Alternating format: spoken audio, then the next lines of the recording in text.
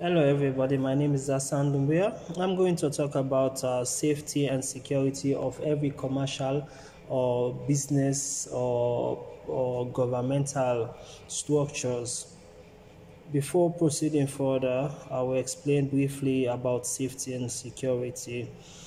Safety and security is the responsibility of everyone.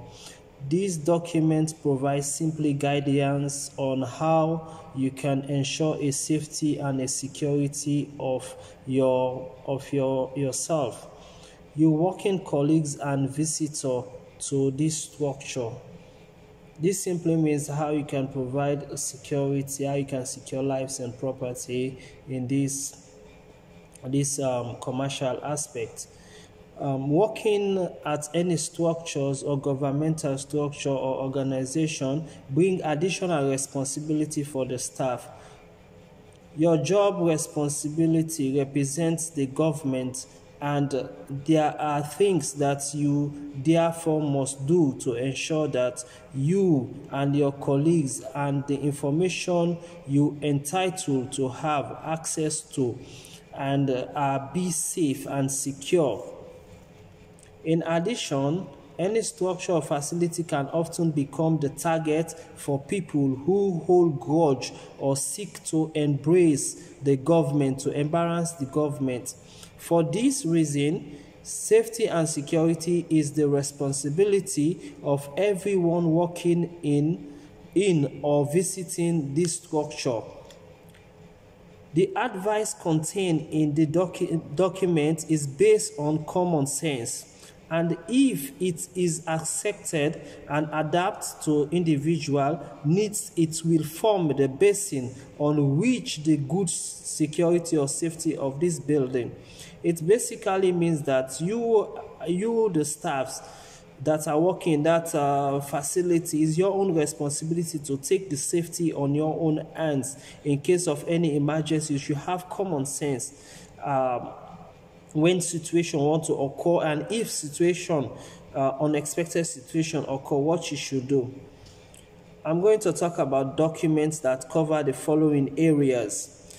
Document that covers the following areas like personal health and safety, crime prevention, that is number 2. Then number 3, building security. Number 4, information security. Then number 5, potential threats. And number 6, suspicious person or items. Then hostility attack.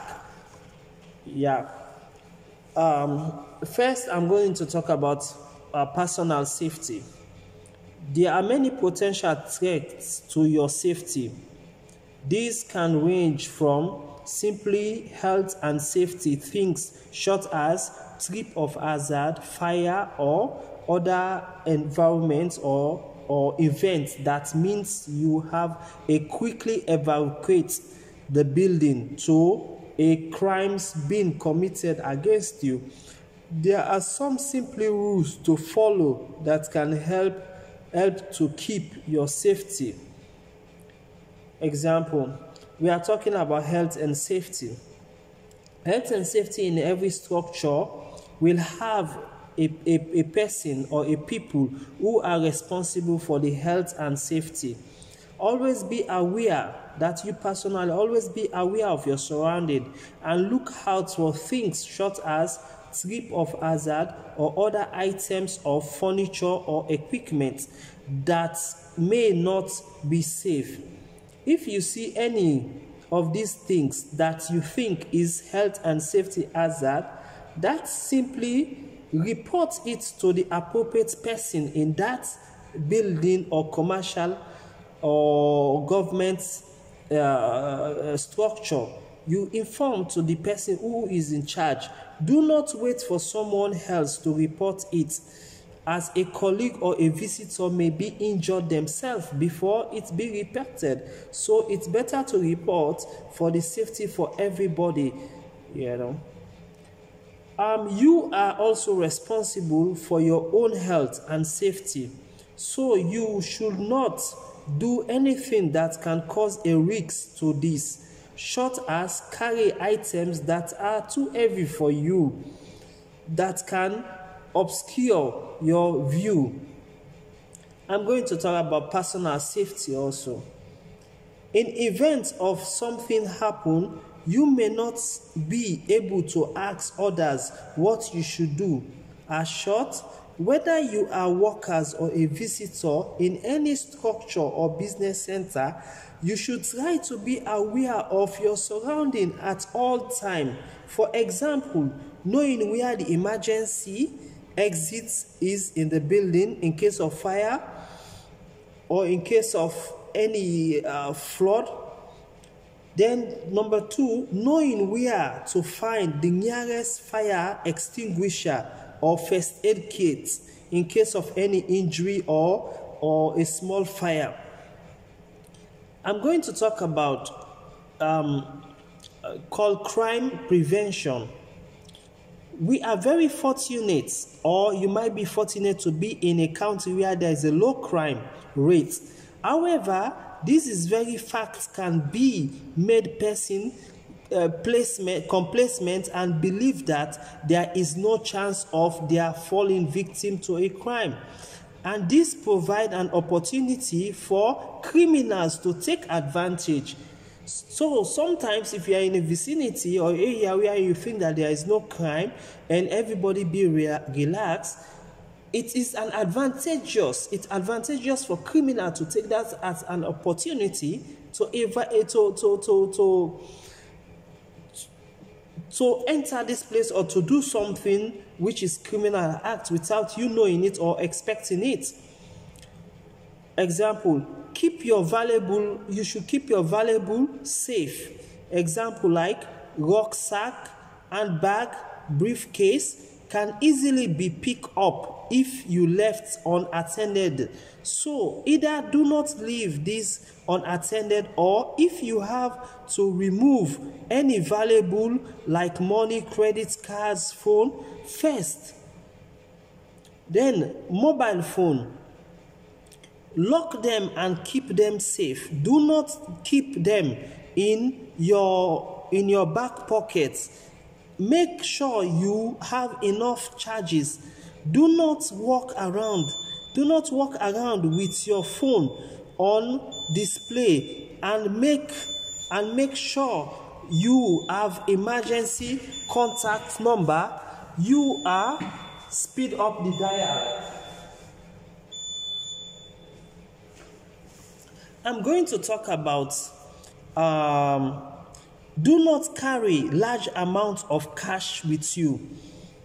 Thieves are also operate in a mall, shops, or departmental stores where people are more likely to be standing still, distract, and so paying less attention to their belongings, making them an easy target. Be more aware of your surrounding in busy shops and malls, because they have ideas place for thieves, as it's easy for them to brush past people, take items and blend it to the crowd. Consider using money belts if you have to carry a large amount of cash. Keep your money with you safe, and always be cautious of yourself and your people around you. Also follow the advice below for protecting your valuable which is in the crowd. Example, keep purse and bag closed and secure at all time. Carry a bag in front of you and across your chest. Return the card to your purse and wallet quickly and zip it up the button. Then 3 points. Use a purse that is difficult to open. The one that is zip or the snapshot is best, and keep it closed. Conceal your wallet in your bottom or zip pocket where it does not come out. Keep a list and separate from your wallet and phone of contact numbers of your family in case of your phone got stolen. I'm going to talk about driving. safety in driving.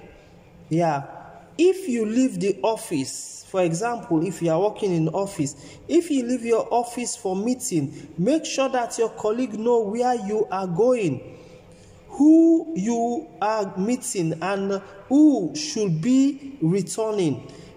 Keep your door locked. Always make use of your central lock when you are driving, and always make sure that your door are locked when you are driving your car in a statutory or a traffic.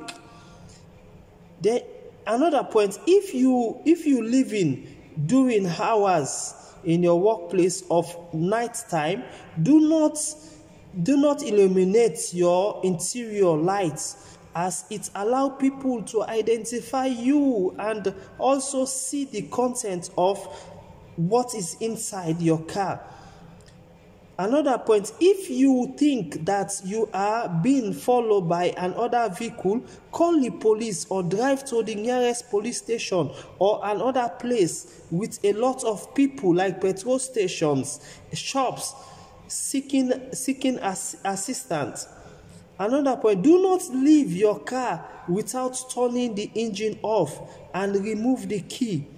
Always reverse in making parking. This lets you see any hazard that is in front of you, so you leave your parking space and let your driving quickly. Once you used to it, it is also easy to reverse in a comfortable space. Avoid narrow or lonely streets. Keep to the main route. If something suspicious appears to take place in the road ahead of you, stop and turn before it's too late. Beware